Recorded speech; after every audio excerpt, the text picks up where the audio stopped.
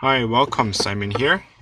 This is Ubiquiti PowerBeam. As you can see that the satellite dish and that little beam that shoots the internet is right here.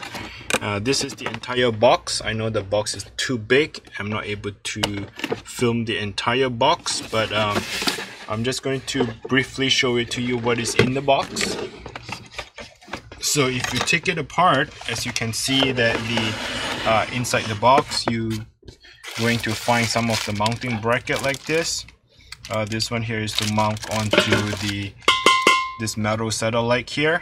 You can hear that it's solid. They do comes with the bracket, which is allow you to mount it onto a pillar or pole.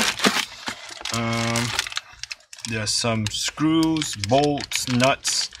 These are the thing that allows you to clamp the entire dish down onto the pole and securely fasten the thing.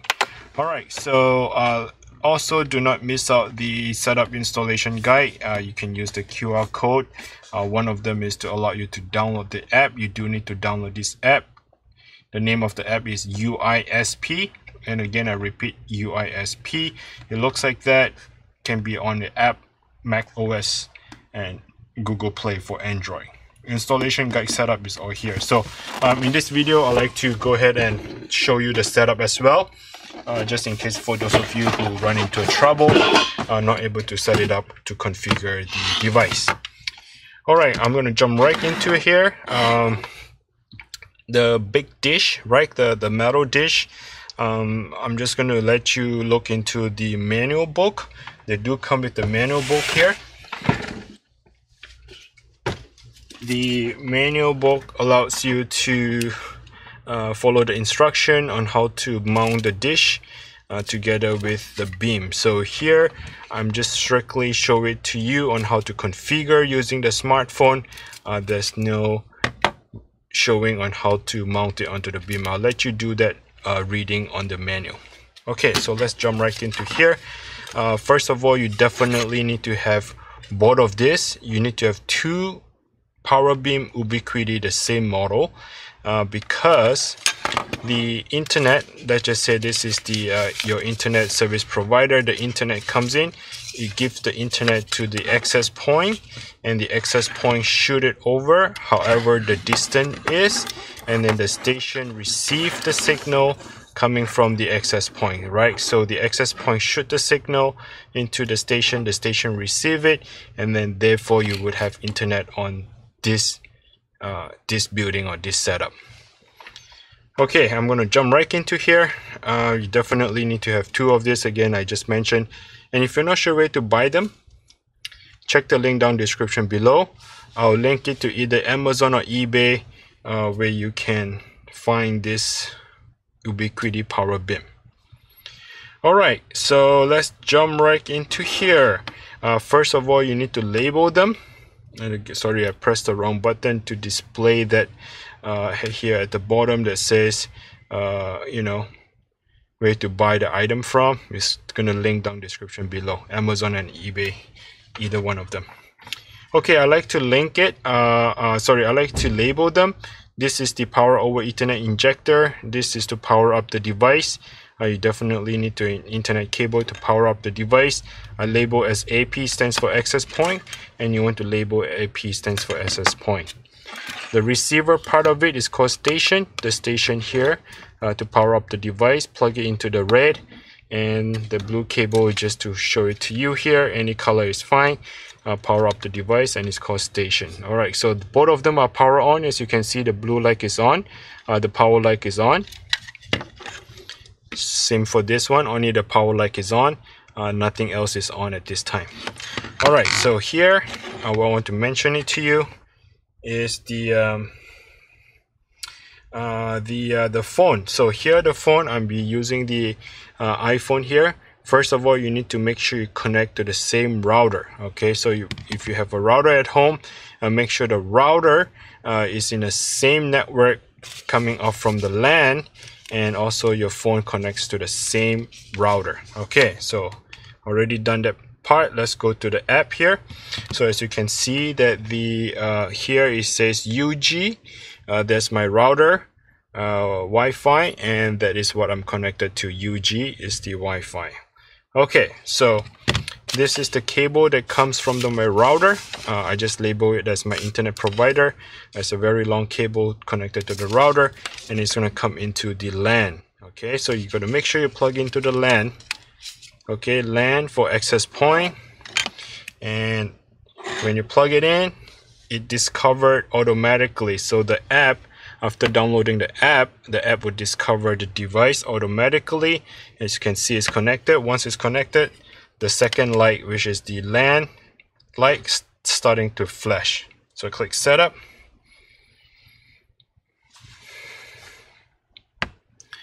Alright, it brings you to this. You can just ignore the one here at the second one because that was my previous setup, so you can ignore that. You just want to focus on the PowerBeam here.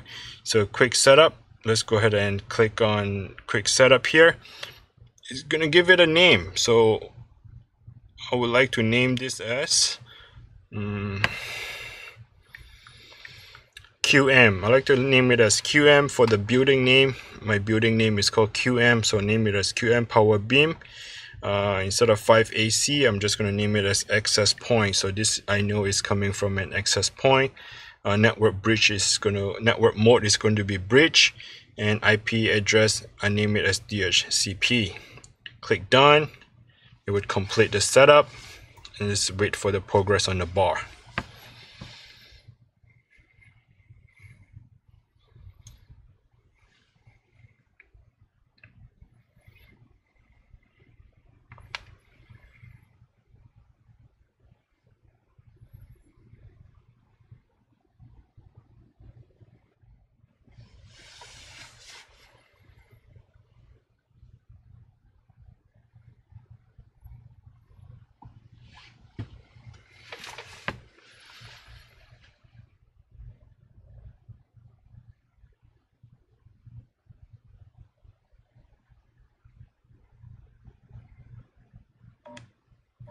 Okay, at this point here, it's asking for me to aim it.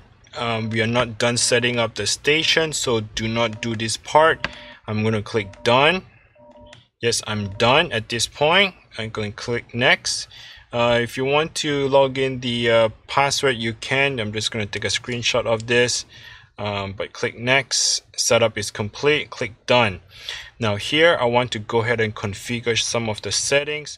I like to go to the configuration and click on that. The Pioneer Wi-Fi, and it's what I like to change it to. So I'm going to change the Pioneer Wi-Fi here.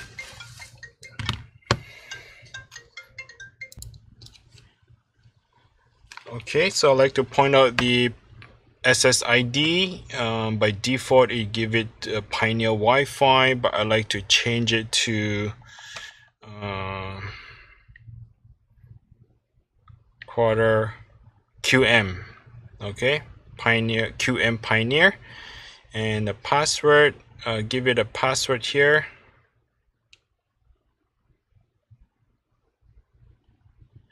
So this is the access point. Change it to access point, and then password. I'm going to name it as that. You can change the password any way you want it. Let's see. Channel is 40 megahertz. Frequency max, power output max. Everything is good. Click save. Save without testing. Click that. The Wi-Fi password, I name it as QM Pioneer, and then I give it a Wi-Fi password. Can change it if you want. That is to make sure the station understand the same Wi-Fi and then the same password. Okay.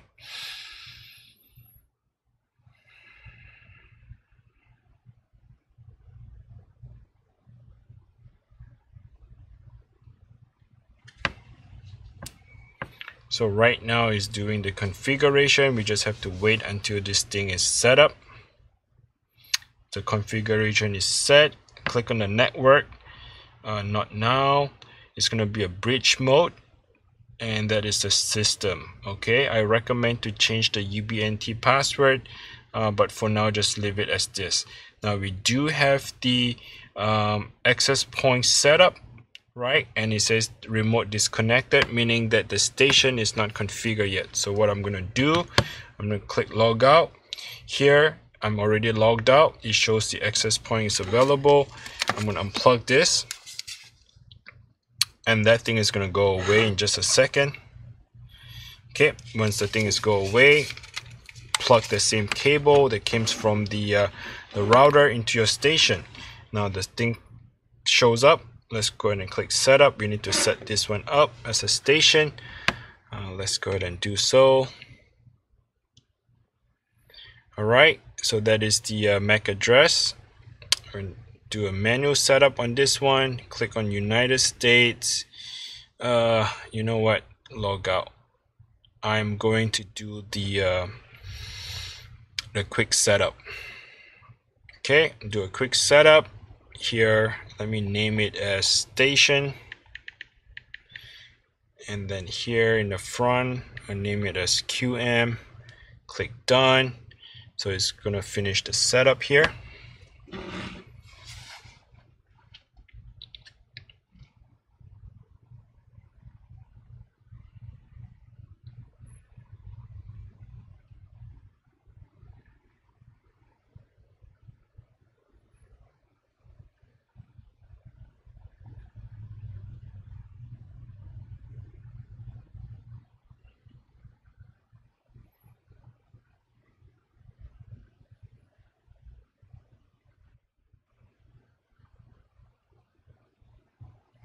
Okay, so right now it's aiming for the access point.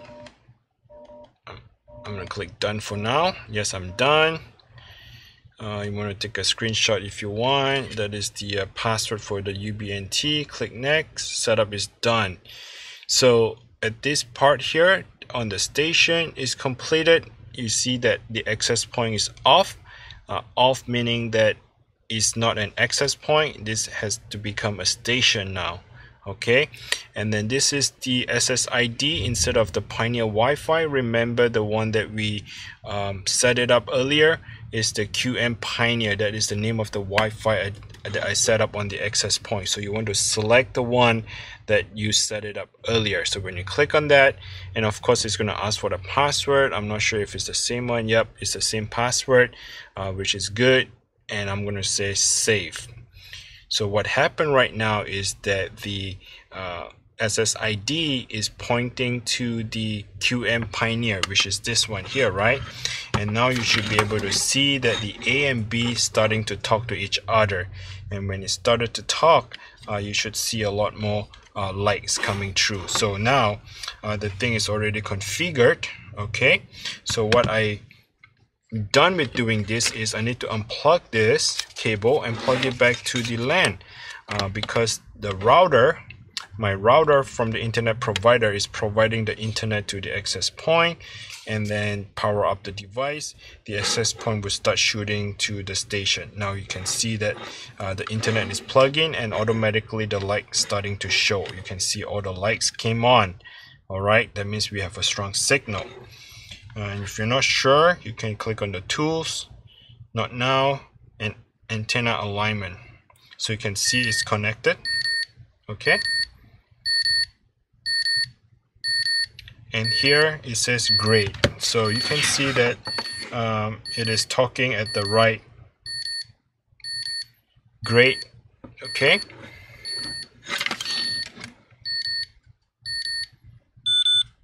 Now you can see that it is not talking that great.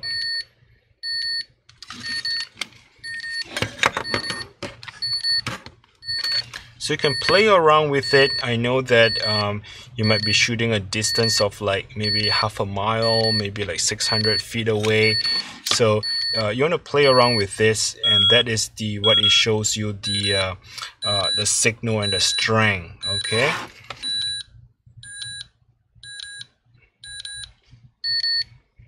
Alright, there you go. You can see that it's talking to each other. Now, done doing that part. Okay, system, it says a great signal. It is connected.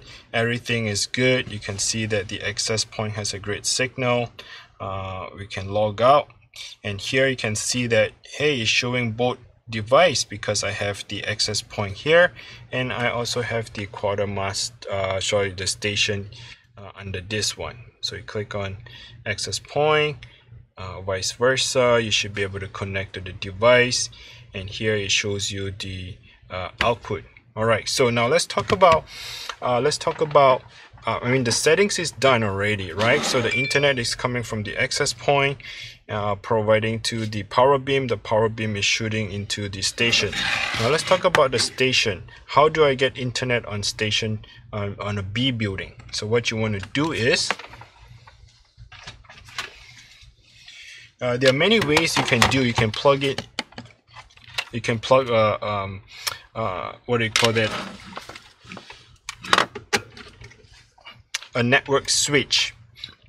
Okay, a network switch, which is like a network hub where you can have more outputs, or you can plug into a router. So I'm plugging into a router. So I plug this one here, and I'm going to turn on the router. I'm going to plug this one into the WAN, the internet part of it, right? So I'm plug into the Netgear router.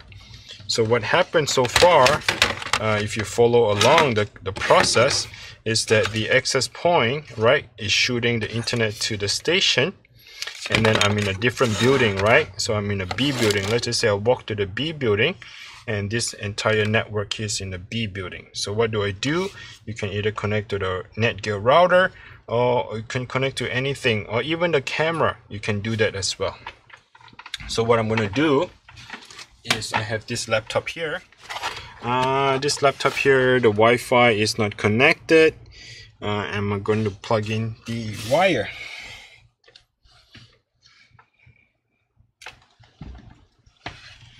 So while waiting for the Netgear to set up, I'm in a station in a B building. So what do?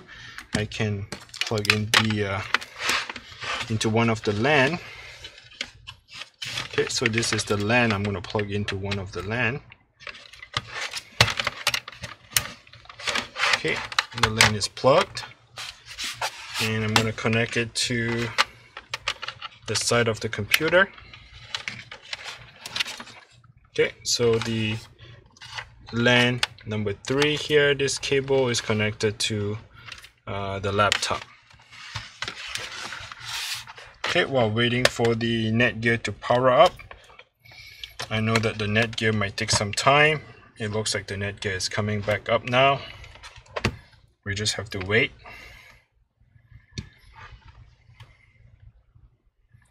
And we can do a test on the download speed. So here's the laptop. We're just gonna wait until the light turns white. So the power light is white, the internet is great. We have the download coming in on the phone. You can see that the download is up here. So what about my computer? Do I get internet on the computer? I should be, if this thing is connected properly. And then let's just see at the bottom right corner, you can see that the globe has turned into a network. That means my Netgear is providing the network. So what I can do is, we can do a speed test or anything like that. You can see that the internet is going to shoot up to the... Okay, so we can double click, do a speed test.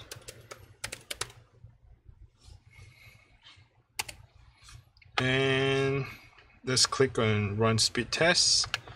As you can see, the test is running, and that also gives you a lifetime of the download speed and the upload speed. So it looks like I have right about 92 megabytes of upload, and then now the download comes in right about 97, 98.